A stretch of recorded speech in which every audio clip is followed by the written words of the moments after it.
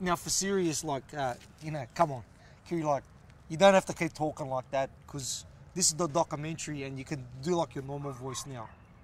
Who are you trying to kid? This is my normal voice. I'm from Penrith. Come on, look, you can like, no, this because you can drop the character thing and just talk normal. I mean, look, I know it's hard for me to come out of the character because we've been in this like shit area that long that I've started talking like a bogan myself, and I have to go into acting classes to get out of that, maybe psychological things. But you know, you can just, you know. Hey Paul, I reckon that we could probably just tell them that you really just found me out at Mount Druitt, and you were just like, oh, we'll just pick her out. She doesn't need to do acting. We don't need to pay her that much, really. She's bogan herself already. Like, I mean, look where I'm dressed. Just have a look. I just wear this all the time. So it was pretty. It made sense. I think it was that word that I don't know what it means, but.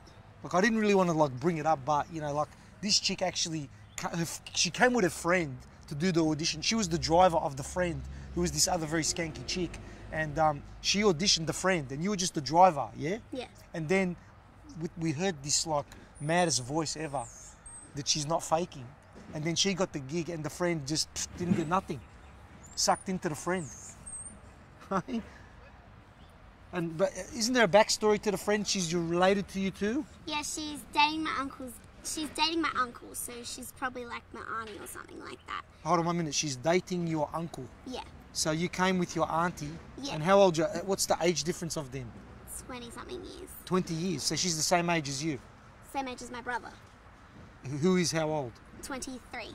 23. And your uncle is how old? 44.